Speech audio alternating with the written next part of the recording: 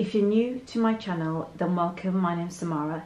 If you're a fan of luxury goods and handbags and jewellery, fashion hauls and vlogs, and you don't want to miss out on any videos, then please consider subscribing and feel free to check me out on Instagram where I post weekly. So today I'll be talking about the Chanel Maxi double flap classic bag, and I'll be running through a few things.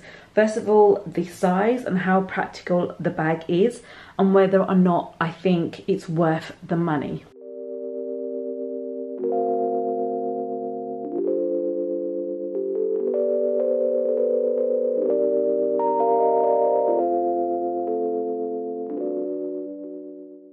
Since the pandemic started, Chanel have had their two price increases, one in January and another one in July. But if you're watching this in the US, then it was obviously going to be different. But apparently it's rumoured that they're going to have a third price increase, which makes me think I need to go out and purchase one more classic bag before the price go completely crazy. So the price increase just makes it even more expensive to buy a classic handbag. Apparently the price increase is only limited to the iconic models and the 2.55s. There's also a new policy that a customer can only buy one classic bag per year. So I'm sure you could get around that if you were thinking of purchasing more than one. You could buy it under your husband's name or your boyfriend. So I'm not too concerned about that. For me, it's more about whether the price increase justifies the purchase of the bag. Okay, so let's get into it. So this is obviously comes with a big black box, but I've put my boxes away, so I have these on display. This is the dust bag that it comes in, bearing in mind that I've had this for a few years now, so the dust bags may have changed, but I really love the detailing. I think it looks really nice. And then when you open the flap, the chain obviously sits at the top and the main bag sits right in here. And this is actually really useful. So if I'm traveling, I take it in my dust bag. If I'm storing the bag, I always keep it in my dust bag. I don't really put it back in the box, but I keep it in my dust bag. And this is my favorite bag from all. I love the little Karl Lagerfeld signature on the side and the iconic picture here. So once you open the bag, oh my God, I get excited every time I unpack this. I don't know if you guys are the same, but I'm a little bit extra, so I'm going to have it on here. So as I show you the bag, I'm going to just place this on here like this. So the first thing that you can see if I lay this flat, so these bags are an amazing investment piece, especially the classics. I got this a few years back and I think I paid around 4,500. This is the Maxi, and I think this is the largest size. You could get a jumbo, I think, which is a little bit smaller, and this retailed at that time around 4,500, and I know now the price, with the price increase, it's gone up to 7,570. That's considerably high, and I know for a fact that if I was going to purchase this now in today's rate, there's no way I'd pay that much money. Not for Chanel anyway. Hermes definitely, but not this, although this is a beauty. Well, the prices are way more than it should be. There's no way that I could justify paying £7,500 for this bag in this market. And if you were thinking of purchasing a bag, maybe vintage or pre-loved would be ideal, but bear in mind that sometimes the pre-loved bags are a little bit more than the retail price, so you may want to think about that. Some bags, like the smaller bags in lambskin, don't retail as that much, but if you're looking for this combo with the gold hardware and the calfskin in a larger size, then possibly more than it would be in store. I'm so happy with my Maxi. Even after so many years, there's hardly any wear or tear. And I think that's because of the way the material is. The calfskin is so durable in comparison to the lambskin. And if you're a mum like me and you don't want to be too precious with your handbag and you're worried that it might get scratched, then the calfskin is probably the best one to go for. It's got a solid structure, and as you can see from the bottom, I like the fact that shows you how much space you actually have in the handbag, and it's quite hard and it's not malleable. You can't kind of shift it into the shape that you want. This is how the classic bag in the calfskin comes. Gold hardware isn't 24 karat gold like it once used to be. I'm actually quite impressed with how good and durable the gold is. It hasn't tarnished, but I know for a lot of girls, some of them have actually complained that the gold wear has tarnished. So let's talk about the size. First of all, it's important to know the difference between the dimensions. The jumbo is about 30 centimeters wide and 20 centimeters tall with the 10 centimeter depth.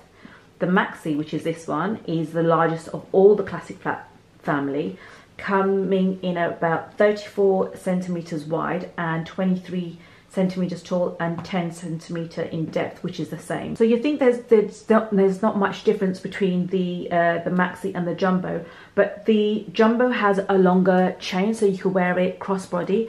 You can wear this crossbody, but it falls a little bit longer. I'll insert some pictures on what it looks like worn as a crossbody. But mainly I use this bag just over the shoulder. And it's very much of a daytime bag. It's not an evening bag at all. What I love about the bag, it's got a side pocket, and that just enables you to kind of put in your card that you need, or anything that you need, or your phone that you need to kind of access from the bag. And you don't really have to keep opening the front. The front opens like this. I'm going to open the bag like this so that you can see properly. So you have, when you open the bag, you have a zip. I tend not to really open this much or use it. You could do if you really wanted to kind of just put things in. It's just for more storage. But really, I don't overuse that. Then you've got the flap, and it's got this gorgeous burgundy coloured flap. I've got a little bit of dirt there. That's only because of makeup. And that is the inside of the bag. So it has a pocket here, and then a pocket here. At the moment I have, what have I got? Well, I've got my university card, I've got one of the hotel cards, and I've got my authentication card here. And then you've got a space at the front, which is so ideal. Again, just the easy access. Yeah, I got quite a few bits in there, which this is what kind of I really like. This is most used, and the zip at the back is most used. Now, what I tend not to do is when I open my bag, I don't really open it fully, only because I don't want to cause any crease lines in here. So when I say this is my baby, I literally look after it like it's brand new. I've had it for a couple of years, but I tend to just open it like this. And again, I try not to open it too much.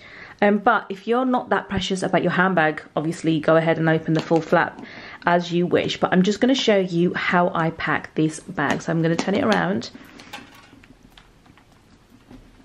And actually, before I do, I just want to show you the chain. It is so beautiful. I mean, this is the classic chain that you get on a Chanel, and just the weight on its own is actually quite heavy.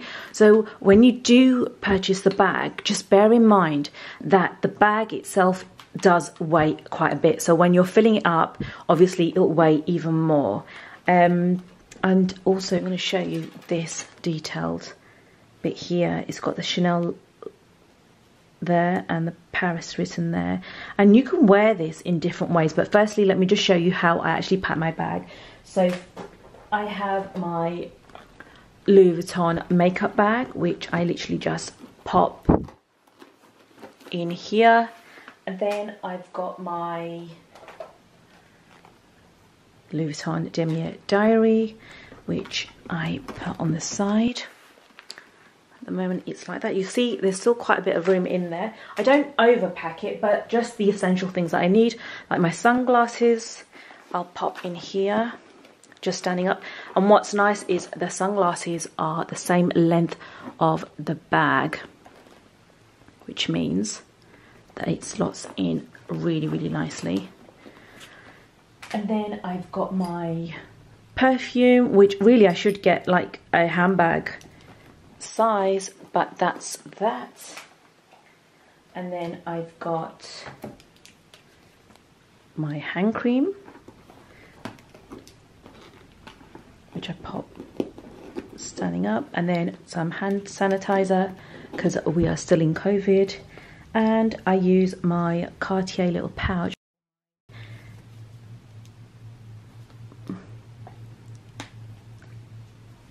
They sit just on top. And last but not least, my trusted wallet. And again, just pop that at the front. So that is packed quite a bit. Let me stick this in. But that's how I actually, they're all the things that I need. And when you pack it like that, you can still see that it's still in shape. It hasn't lost its shape because it's packed quite a bit. But overall, I love my bag. I'm happy I got this. And if you're thinking of purchasing a Chanel bag for yourself, I would recommend a smaller size. If you can't justify spending $7,500 on the larger bag, then go for a smaller bag, but make sure that you can fit your essentials in there, because the worst thing is buying a bag that you can't really use and put whatever you want in there. So if you were going to get a first Chanel bag, I'd recommend going for a smaller or a medium. I think a larger one's not ideal for someone who's purchasing for the first time. I just think the bigger size works for me, but if I had my time over again and children weren't a decision-making factor, then I would definitely go for the medium or the small. The calf skin is the most durable material, and if I was purchasing first time at Chanel, I'd definitely go for calf skin. Because you have to be really careful if you choose the lambskin material. It's very much more scratchable, and if that's a word, and when you're wearing your bags, you don't want to be worrying too much about if you're going to scratch it. The calf skin, you could get away with scratches and you would not even notice on here, and you don't have to be too precious with the bag. So in terms of the hardware, it really depends on what you gravitate to. I tend to wear a lot of gold and rose gold, hence my jewelry. So I'm always drawn towards gold. I don't have anything silver, and I don't really have many bags I've got with silver hardware, so I guess that's why I don't go for silver. I'm more really drawn towards the gold. But again, if you're buying a Chanel for the first time, I think the most important thing to think about is definitely the material and the size, and I think the hardware is more down to preference. I always said that when I started my handbag collection that I tend to go for classic bags and definitely would not pay for anything that's seasonal, and the reason being is because these bags do cost a lot, and if a bag's in trend just for that season, I don't think I could justify the price. So that's the reason why I would never pay anything for a seasonal bag. Fendi have some gorgeous bags, but again, I know that will go out of style very quickly. So if you're thinking of investing in a bag for the first time, really think hard about a classic bag. It doesn't matter what brand it is. For example, if you look at Dior, if they have their Lady Dior bag, they will always have that. I always said to myself, so when I started my handbag collection, that I would go for brands that are more high-end and classic bags, because they're going to stay with me forever. So even if I wanted to pass this on to my children, it would still be as beautiful as it is today. So for example, Fendi, I love their bags, but I would rather pay for a Chanel or a Hermes or a Dior. They're the three top brands that I would go for. So I'm going to wrap this up now. I hope you enjoyed my video. I'm going to do some more of my luxury handbag reviews. If you enjoyed this, please give it a thumbs up, and hopefully I'll see you again next time for another bag review.